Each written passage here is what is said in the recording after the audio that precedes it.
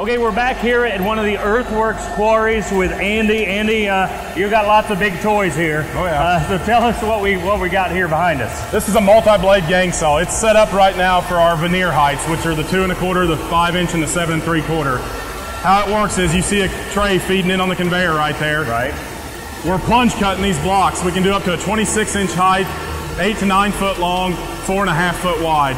They're running through in a single pass, and in about 15 minutes, we're coming out the other end with finished slabs. Wow. So basically, just to make it simple, these are the giant pieces of stone that comes out of the ground. Right.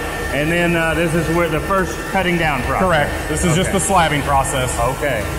All right, so now here is the finished process. What are we looking at, Andy? Right here is the finished slabs coming out the other end of the saw. So these are set up. These trays will be unloaded, taken to our veneer process, and be run through for fabrication.